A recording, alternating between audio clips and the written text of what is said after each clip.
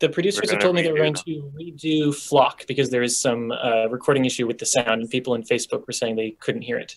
Okay, sounds great. All right, take it away, Flock. So yeah, here's Alyssa with Flock. Round two. Hi, everyone. And these are my teammates and friends, Alexa, Alyssa, and Pat. And together we built Flock. Nowadays, people move around so often that oftentimes our closest friends live in totally different cities. And it's hard to make the time and the plans and save the money to see each other regularly. So let's say that our time at Full Stack has ended. We've all gone to our separate cities, but we want to meet up for some kind of reunion this summer somewhere. We want to flesh out our plans from beginning to end. Let's use Flock. Thanks, Alyssa. So when I log into Flock, I'm greeted with the user dashboard. Here I can create a trip and invite my friends. I can also view and accept or decline invitations to trips. I can see a real-time data visualization of the top cities traveled to by all of our users, along with the top activities from these cities in case I'm in the need for some trip planning inspiration. I can also access a few upcoming trips, which I'm excited to go on, and I have access to prior trips itineraries, so I can always reference what I did on a trip. Now I'm going to go ahead and create a trip and invite my Capstone teammates. As you can see, we're each coming from our own individual cities with our own individual budgets. Alyssa's coming from New York, Alyssa from Philadelphia, Alexa from Omaha, and myself from Chicago.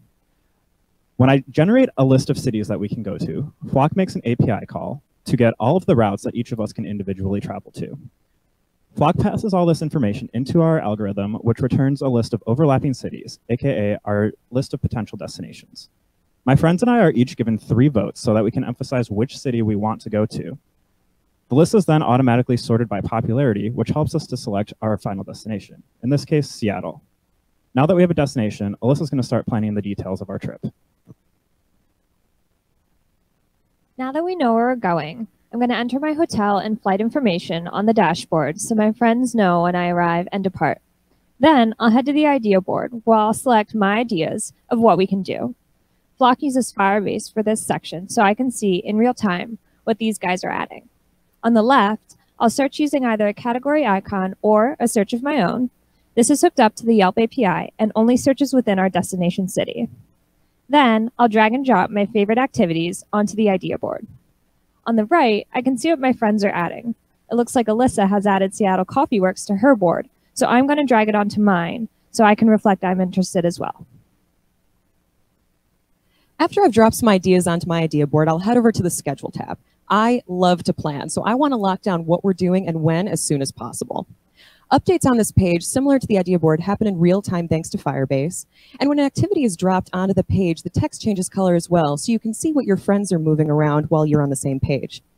On the left, I'll toggle between my ideas and my friends' ideas, just to see if there's anything else interesting that they maybe found that I didn't. And I'll hover over these avatars to see whose ideas these were in the first place. Like Pat, who seems to want to go to a brewery first thing on a Tuesday morning. Or Alexa, why does she keep making us go to the Bad Art Museum of Art? Alexa? I've never been to Seattle before, and I don't know where any of our activities are in relation to each other. I'll click over to the map, and when I click on a date, activities are sorted chronologically, and routes are created so I can quickly see how feasible our plans are. For example, Marymore Park Concerts is on the complete opposite side of Salty's on Alki Beach. I'll click back over to the schedule and move Marymore Park Concerts to a different day. Now, if I go back to the map, I can refresh my route and see that it's been updated. That looks a lot better. Finally, all of our trip information is compiled in one easily accessible itinerary. From here, I can see flight information for everyone in our group, and I can also see our completed schedule of activities for our trip. The itinerary is always going to be available even after we've completed our trip, so I can always refer back and see, let others know what fun things we discovered in Seattle. Now we're ready to go on our trip.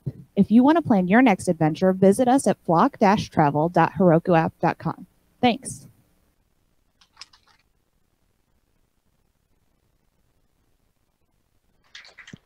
All right, well done, Flock. Let's give the crowd out there a second chance to vote for Flock. Like the post, like the pinned comment. I think Chicago is hoping to retain the crown, the project crown, the last 2 times. So let's get all those votes out there for Flock if you're into traveling.